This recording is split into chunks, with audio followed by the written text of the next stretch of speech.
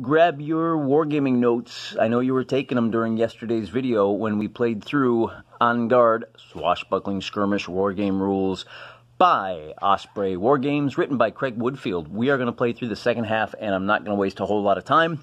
We're just going to dive right in. For those of you that have not watched the first video, the Blue Jackets, the the Republican soldiers have been sent out of Paris and dispatched to the Vendee to stop those filthy farmers from engaging in their superstitious practices like going to church on Sundays.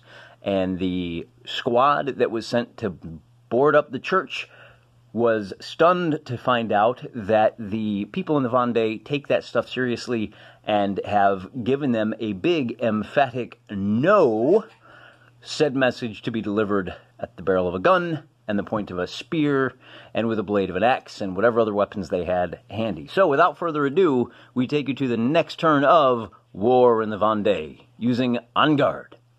Thanks for watching. Again, we have to dice for priority, and again, the blues have priority. So this time, he's going to say, why don't you charge? He's going to give both of these guys a charge order, and they're going to run over to engage the man with the gun that shot at him. So they've all moved. Now it's time for La Vendee, and he's going to spend his entire move reloading his weapon. He's already in combat. Everybody's already done everything they can do. Now, you can break from combat, but he's comfortable with where he is. We'll do that one more time, which means the farmers who can move, that's a 2-inch move, and uh-oh, now you're in trouble. That's 4 inches, and then we've got another guy behind the counter here, or behind the pub. So because you've got a 3-on-1, he'll fight with a -1 to his characteristic. I don't know if these guys can get there or not, but they're going to try. So that's a 2-inch move and a 4-inch move, so not quite. Not quite. He'll go 2, and then I think he'll move to here to engage this guy. So in order to keep that from being too big a ganging up on, he'll run over here. So we actually have a total of 1, 2, 3 combats. And because the blues have priority, he stopped just short. Because the blues have priority, bear in mind, he does not have a weapon. All he has is his saber. He gets to decide which combat's going to happen first, and he'll take this one, thank you very much, because what you've got is well, we're going to walk through the entire process. The first thing we have to do is roll for initiative. And because he has a spear, so we have a tie roll, but because his threshing device is classed as a spear for today, he has a +2 initiative. So his total is a 7. His total is a 7, meaning we got to roll again. And in this case, the farmer gets priority first. He only gets to draw 1 gem, so we'll shake those up just so you can see I'm playing it honest. And this is one of the reasons it took me so long to get to this game. It'll be 2 actions for the blue. Couldn't quite figure out how to play a game like this solo, where if you're playing this against a live opponent, it becomes far more interesting because there is a lot of bluffing going on. As I said, he can opt to make his first attack. Now, you'll note that with the defense token here, it's going to get interesting, but I don't see that he has any option. I think he's got to make the attack. Force him to burn that defensive token. The other thing you can do is defer and let him make the first attack, but the results are going to be the same. The only difference is whether he does the damage first or you do the damage first. So we'll go ahead and declare that. That costs him that, and then the defender has to declare it. He says, yeah, heck yeah, I'm going to parry. I need that extra die. So it'll be a 2 against 2. The farmer has a fight skill of 1. The soldier has a fight skill of 2. And that is all we got. So, adding a 1 to this, we get a 9. Adding a 2 to this, we get an 8. So that's an So 8 versus 9, he wins by 1, which is a stun result. A stunning upset by the farmers. And that stun result means, I think what we'll do is we'll just knock him down. Hey, you're stunned. And he doesn't have to stand up or anything. That's just a visual representation of his current status. He has a -1 to initiative, a -1 to shoot, and he has a stun counter. So he's got a -1 to fight. And some other stuff goes on. Okay, but we don't need to worry about that right now. What we need to worry about is the second... Oh, you know... So he's stunned, but he still has an attack action, doesn't he? So he's going to take it. And this time, the die rolls are going to be like this. So without that parry, you can be in some big trouble. Unfortunately for him, when you add 2, you get an 8 versus a 7. So he wins by 1, but he's not attacking. All this means is there's no effect. Moving on to the second combat. He says, oh, I don't like the looks of this. We're going to do this one next. So we'll shake him up. And this time it's going to be, oops, I got to throw that one in there too. This time it's going to be a 2-on-2. Drawing for the blue, we get an attack and a defense. And drawing for the farmer, we get 2 attacks. So we have to check for initiative. We roll 2 dice. And I think it's pretty obvious that the farmer has the initiative in this case. He says, you know, not only am I going to attack, would you like to defend? Heck yes, I would like to defend. Well, I'm going to do a mighty blow. So we wind up with a 3 versus a 2 for our dice off. I think this is probably a better place to roll it. He says, I got an 8. And a 2, which I will discard, compared to a 5. We have to add the fight scores, 2 versus 2. So we have a 10 versus a 7. A difference of 3 is a... Forgive me, I haven't memorized this yet. Because the attacker won, that difference of 3 is a light wound, -1 initiative. -1 to fight, and -1 to shoot. Here's some fire for you, Mr. Bluecoat. And that takes effect immediately. So he has an attack that he can throw down, take a swing with that bayonet, but this time there's no defense. Now the good news is it's going to be 2 attack dice versus 1 defense die. And the bad news is 8 versus 5. He's at a -1, so that becomes, he's +2 for his skill, -1 for the wound, so he is at a total of +1. So that's a 9, that's a 7. A difference of 2 means another light wound. So they're trading light wounds this round.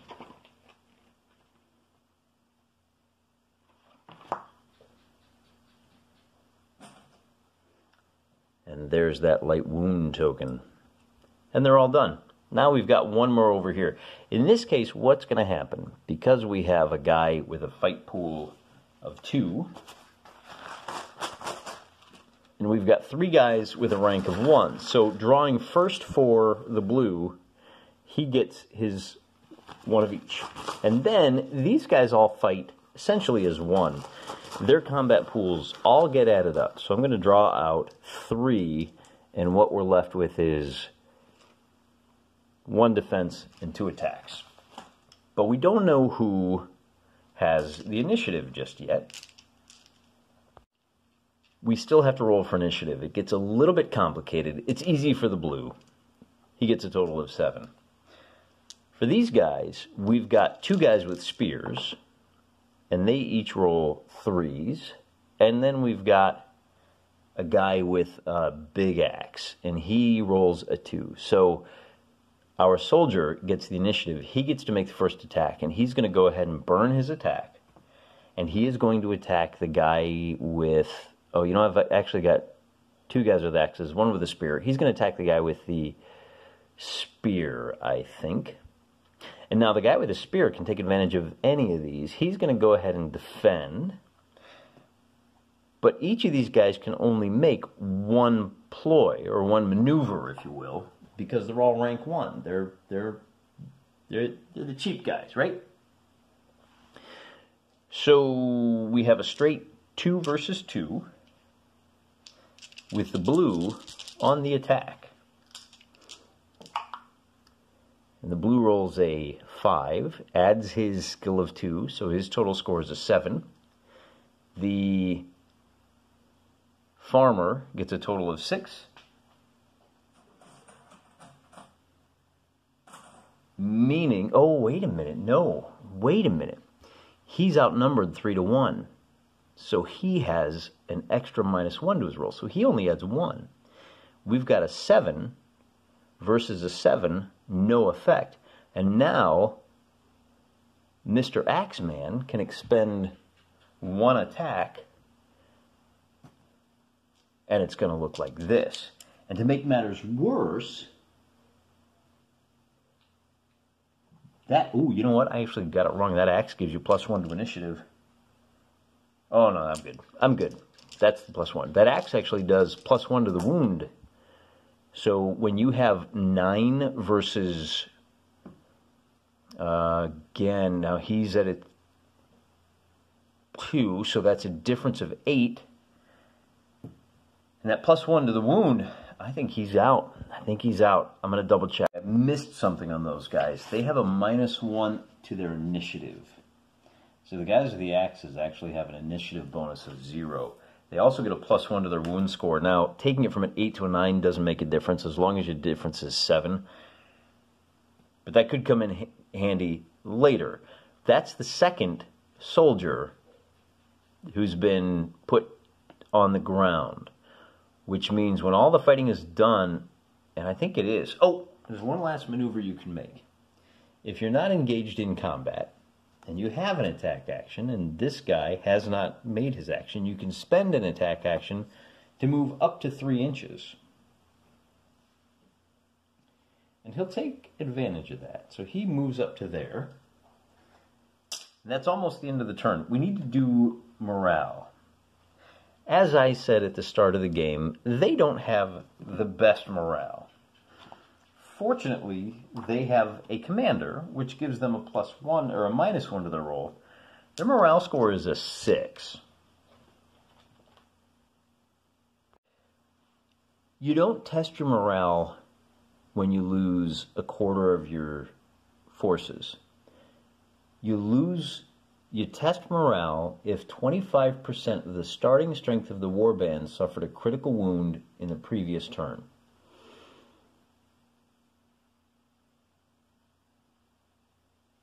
Which they lost that guy in the previous turn, and they lost that guy. So that's happened, so they've got to check.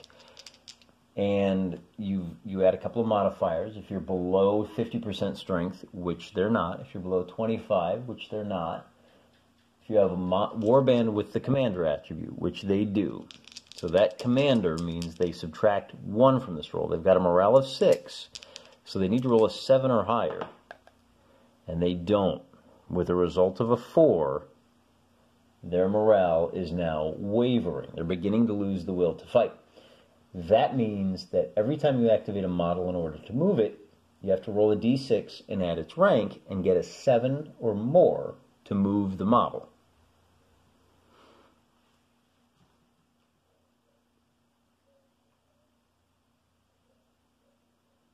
Otherwise, it makes a run move towards the nearest table edge. Okay, that's 9 inches. Models that are engaged are not affected. So he's engaged because he's stunned. Remember, he's laying down, but he's not actually laying down. He just got his bell rung pretty good. So we're going to start off the next round by rolling a d6 for each side, and we get a 3 and a 3, which means we need to roll off.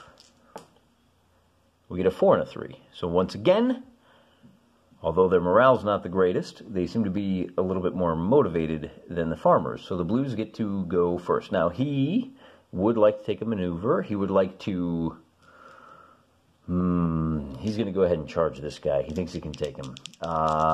He is a rank 3, so he really needs to get stuck into combat. And, yeah. So that's all he does. He just says, whoop. Then... it's time for the Vendee. They're going to move, this guy is going to move into combat with this stunned feller. And then the stunned fella is going to... you can remove a stunned counter if you can rest, but you can't rest when you're in combat. So there's really nothing he can do. Except wait for it. And that's it. Those are the only 2 guys. Now, there's another blue floating around here somewhere, isn't there? Oh, I'm sorry. You know what we did? Yeah, he can't move. Okay, so these guys are fighting. All right, we're getting there. He's the only guy that was not already engaged. So we're going to bring him... he's going to make his normal move, straight line to here. And then these guys are going to run to here. And here. And since they can run, they have to stop when they get to within 1 inch. They'll stop right there. And he's going to go ahead and just drift right over here. We don't want him getting killed. That's 5 victory points, so he's going to go hide out behind the pub. And everything is really condensing down to here. So let's just tighten up a little bit more on those guys, shall we? There is a bit of a balancing act here between being close enough to really show off the eye candy of the miniatures and also far enough away that I've got room to roll dice where you can see it. Mr. Commander has a priority, and he really wants to put at least 1 body on the ground. So he's going to go ahead and attack that guy, mano-y-mano. Now, he has a fight skill of 3, so he's pretty confident he can take it. He does have a pistol, but he's much more comfortable using that sword. And against a regular farmer, we are looking at 3. You guys are just going to have to trust me on this. Mr. Blue has got 2 attacks and a defense against a guy with just 1 attack. So this isn't going to be pretty. He may score his first and only victory point here. First we roll for initiative, and he is... oh, he's our pikeman. Look at that. He's got a halberd, rather.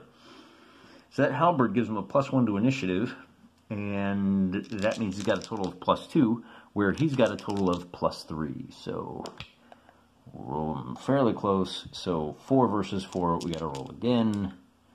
And this time we get a 3 versus a 4.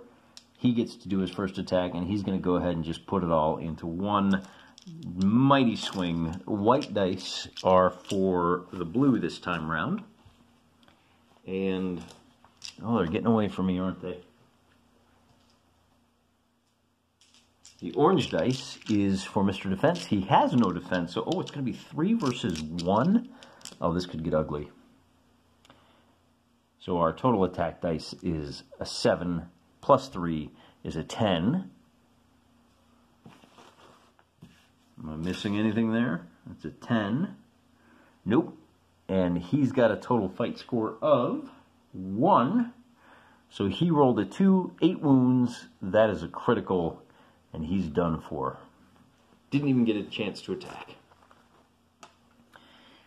So there's 1 victory point. But that may be just about it. Now, it is the Vendee's turn to pick a fight. And of course, he's going to want to pick this one right here. Since Mr. Stunned there is going to have a -1 to his initiative. And I wish this quick reference was a little easier. I really like the layout of these Osprey books, but I've never been impressed with their quick reference sheets. They just, they're a little small and a little clunky to use. So what do we got for stun? -1 initiative. That's really about it. So first we'll roll our initiative scores, and it's going to be a +1 to each of these dice. And wouldn't you know it, we get a straight tie, so we'll roll again. Second tie, we'll roll again. And now we get, he gets to go first. Oh no, you know what? He gets to go first because of his minus. No, that's right. 1 and 1 to initiative. He gets to go first. Let's draw them fight tokens. He's stunned. He's going to... Oh, look at that. So he says, I can't attack. Do you want to attack? Yes, I'd love to attack. Thank you. And with 2 defensive tokens, all he can really do is the 1 parry. It's just going to be the 1 round of attack for Mr. Spearman there. Wait a minute. I did that all wrong. He actually gets the initiative. He gets to attack first. I mean, it doesn't make a difference, but spears give you a +2, so he gets +3 to his roll. He gets +1 to his roll. So he has the initiative. He attacks first. He says, let's do it. And we've got a total of 11 for the farmer, 5 for the blue. No armor, no nothing. That difference of 6 means that is a critical wound. So he is eliminated. 6 victory points to 1 victory point. How about that? Now the blues get to go. There's really only one more fight left to do. He's going to go ahead and attack the farmer with just a fight skill of 1. No, that's not how this works. He says, look, I'm just going to fight here, okay? I can disengage, but we're just going to play through the fight thing because I want to get a little more comfortable with this so we're ready for the next scenario. And again, we've got 2 versus 3 for our combat pools. So the blue boy gets to attack, and the other guys get 3 defense. Oh, they're just kind of biding their time over here, aren't they? All right. So he gets to attack first. He's going to attack this guy first. And he's going to go ahead and just do a straight-up attack versus a straight-up defense. Now, you know what? He's going to do a power attack. He's got to try to get those numbers down. So it'll be a 3 versus 2 with the blue rolling... I'm going to move this out of the way just so that... Keep these dice relatively close where you can see them. 5 versus 5. Well, that's interesting. Because he's got a fight score of 2, and he's got a fight score of 1, so that becomes a difference of 1, and he becomes merely stunned. And that's it. Then the question becomes, would you like to counterattack? And he can't because he doesn't have any attack options. So that's the end of the turn. The morale phase kicks in. I totally forgot. He was supposed to roll. And if he didn't get a 4 or better, he would have to run. He was supposed to roll. And he made his, so he got to stick around and do his fight. But because they're wavering, I got to remember, these guys have to roll, add their rank, and try to get 7. Okay. So he cheated a little bit. It's very aggressive, but we'll give him that. In the meantime, their morale is wavering. And I don't think they have to take another morale check.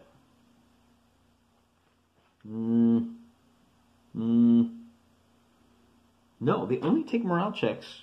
Oh, it takes, if they are wavering, they have to make another morale check. Okay, so they do have to make a morale check. They get a 5, 4, so they are committed to continuing the fight. So we move on to the next round. I think this is only like the 4th turn. This game moves quick, doesn't it? So here's our initiative roll, and we get a 4 for the farmers, and a 3, 4. So finally, he does not get his initiative that he was hoping for. So for priority, we're going to go ahead and bring this guy into hand-to-hand combat. And that pretty much locks everybody up so that he can break away if he wants in a hand-to-hand melee, but that's about it. So we're going to go 3-on-3 over there. And everybody else passes. I think he might actually have to check to see if he runs. I gotta look this up. No, I don't. I just remembered. If you're already engaged, you don't actually have to do that D6. So that's why it didn't apply for last turn. He's engaged. The D6 to see if you hightail it, if you boogie on down this old dirt road, doesn't apply. So here we are with the Vendeans having priority, and we've got 3 guys who are stunned here. It's a very stunning combat. But we're going to start with it. We're going to start with our toughest boy here. And that means we are at... Everybody's initiative is reduced by 1. Our combat pool for him is going to be... Oh, you know, I was using the wrong color marker there. This should be a green marker for stun.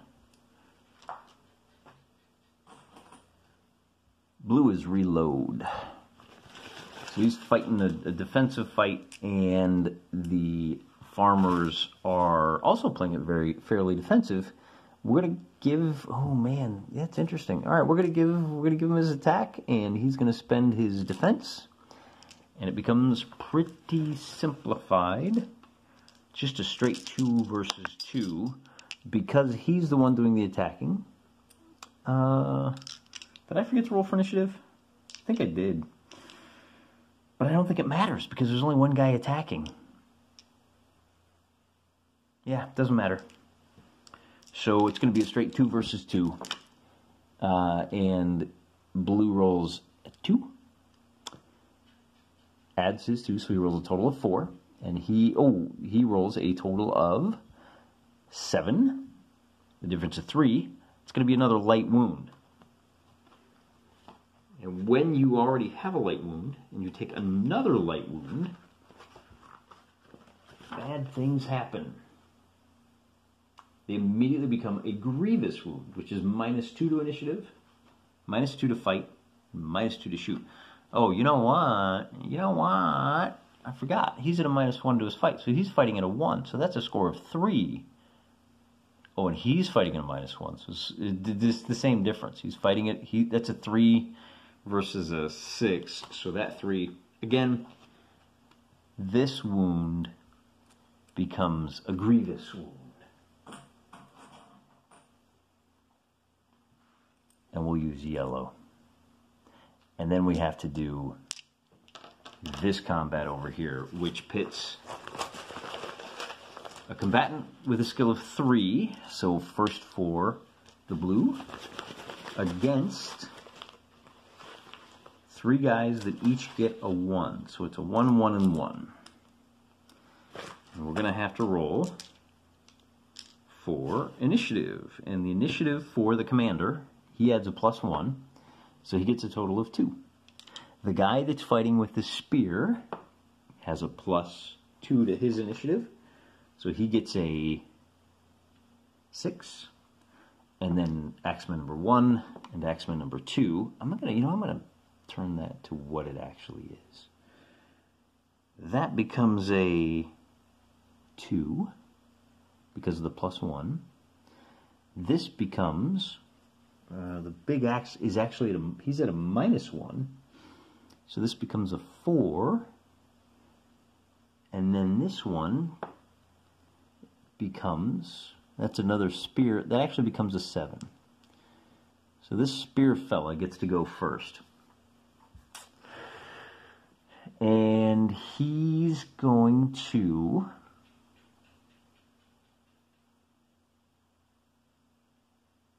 how does he want to do this? Let's go ahead and walk through the options here. He can attack, which will immediately follow with a blue counter. So it'll be a 2 versus 2. Or he can pass, and say, would you like to attack first? And force him to burn these two. I think that's going to be a mistake, though, because even if he burns these two, he's still going to have that. So yeah, I think we have to take the attack right out of the gate. And yeah, the blue is going to negate that so that it becomes a simple 2d6 versus 2d6. And he goes last. So all three of these guys are going to get actions. Again, not that it matters. It's going to be a straight 2 versus 2 with the red dice adding 2 and the white dice adding, he's a spearman, right? Yeah, 1. So it's going to be +2 to the red, +1 to the white. That becomes an 8. That becomes a 4. No damage. And it is his turn. So the question becomes, does he want to use, does he want to make 2 separate attacks? And given that there's, we've got 2 defenders here.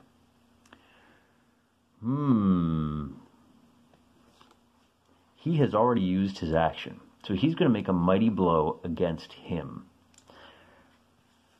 Making it a, you know what? He's just going to go ahead and make it a regular attack against him.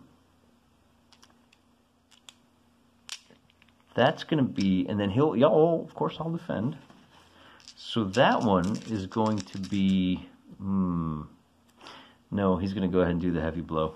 He might as well. He's at a -1, so it's going to be the same thing. It's going to be +2 to the red, +1 to the others. So that is a 10 versus a 5 for a difference of 5, which is a grievous wound. And that grievous wound is going to be a yellow chip. -2 to fight, initiative, and shoot. You really needed to kill that guy. That's the end of the combat there. And that's the end of the turn. Is it not? Yeah, they went, it's the end of the turn. They're all engaged, so we can, we need to check morale, though. And I'll tell you why. So 5, because if you fail that roll, which he didn't, but if he did, so remember they're trying to roll an 8 or higher would be a failure. If he had failed that roll, then the morale would fall from wavering to utterly collapsed. And what's the word that they use for this? Wavering, routing. When you rout, you withdraw. Every model rolls a d6 or makes a run, whether or not, let's see, engage does, yeah, against, stays that way for the rest of the game. So once you're wavering, you can recover. Is that right? Test. If the morale test is equal to or less, the following will happen. We're currently wavering. Oh, you know what? So the last turn that they succeeded, they actually improved to steady, which means I didn't need to make that check right there. Now we're learning.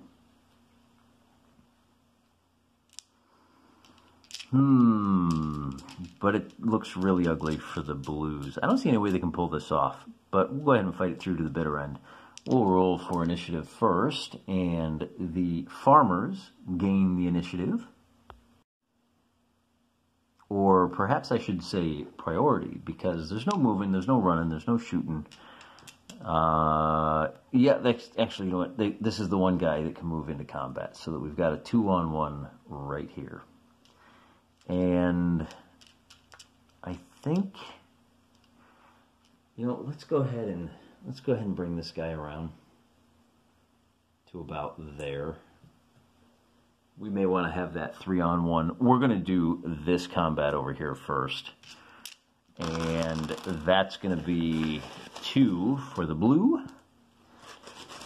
That guy, man, he does not want to do any attacks. And we've got 3 for these guys.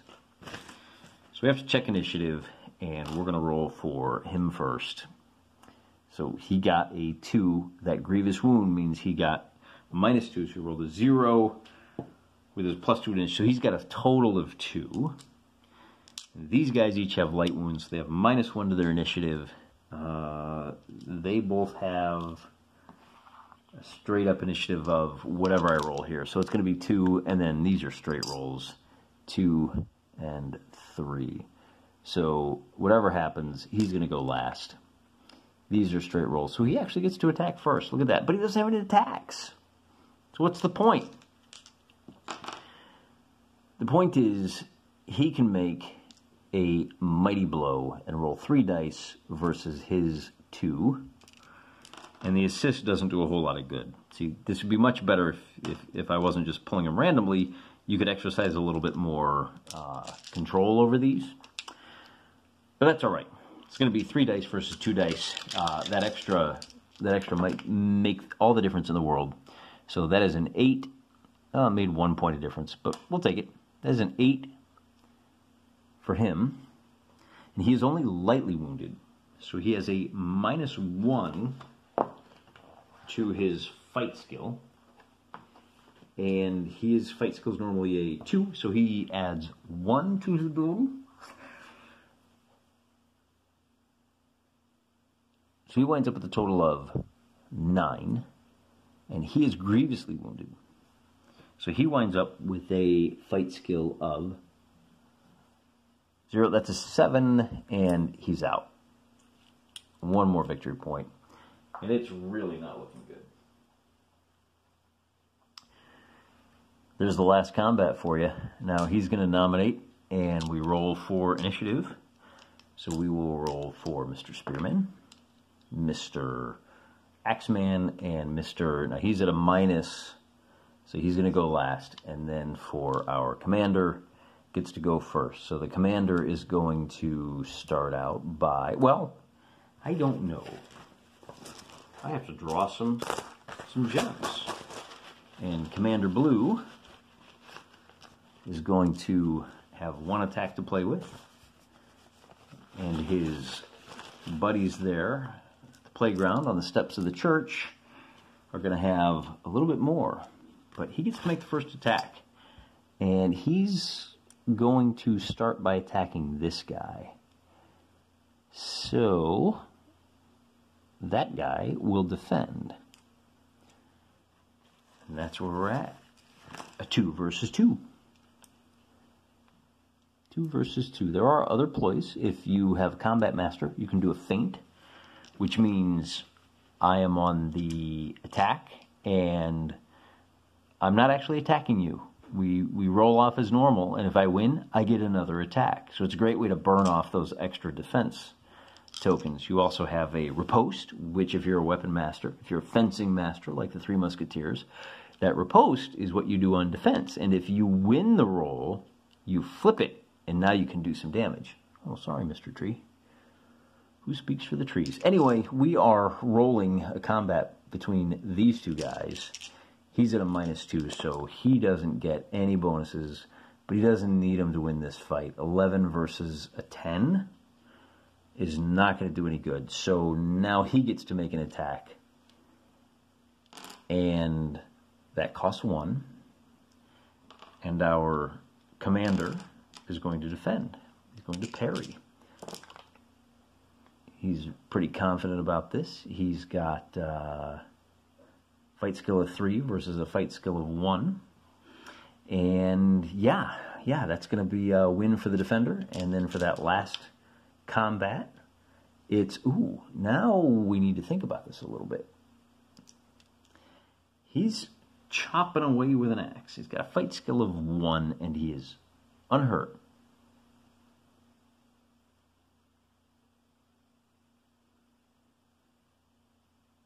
So that's a total of 8. The commander has a fight skill of 3 for a total of 5. That difference of 3 gives him a light wound. And I think with that, the commander is going to go ahead and surrender. He couldn't get through this turn. He couldn't break free of that cordon. And on the next turn, it's just going to get ugly. He's going to be dealing with a massive fight pool, particularly because I'm going to bring this guy in. So it's going to look something like this. Now let's check it out just for giggles. He's going to say, oh, here's my 3. I'm going to attack twice. And when you've got a total of 5 coming at you, let me just make sure I get the right number there. 1, 2, 3. 3 defenses. 4 defenses plus an attack. Huh. Interesting. Nobody wants to do the killing blow. I guess that's because they really don't like the idea of killing a man on the front steps of the church. They're good people, these Vendeans. And the French Revolution done them dirty. But in these early days of the counter-revolution, when they were fighting a bunch of backwater boys, guys who didn't really want to be there and were a little unsettled and a little uncertain of the prospects of burning down churches or stabbing their fellow French countrymen, the Republicans had a tendency to just run off, leave fully loaded cannons unfired because they weren't bad people. They were just ordered to do bad things by bad people, and they just did their jobs. Sounds familiar, doesn't it? You've heard that one. History is rife with such things. So I guess this is historically accurate, that the citizens chased off the Republicans in time when the French Republic, the savages in Paris, realized that these uprisings, and it wasn't just the Vendee, it was all around France, were going to be a real threat. They mobilized the actual army to come crush them and darn near genocide them. But that's a story for the books. We don't like to play those kind of things out on the table. We like a little bit of dashing, a little bit of elan. We like the story of underdogs triumphing in the face of evil. We like to play the game out and see what happens. And hey, sometimes the bad guys win. That's just the way life rolls. When it happens, we understand that there may not be justice in this world, but there's justice in the next. And so we can pick ourselves up and march through tomorrow and the next day, content and secure in the knowledge that in the fullness of time, justice will be done. The history may not even be written all that accurately, but that's okay, because you don't have to trust the history books. There's really only one place for you to put your trust, and you know where that is. Keep doing that. I'm in your corner. I'm on your side. I might not be able to do much for you financially, but I am definitely fighting the battle for you spiritually. Thanks for playing along with me. Thanks for enjoying a little bit of swashbuckling fun with En Garde. And until next time, I'll be praying for you.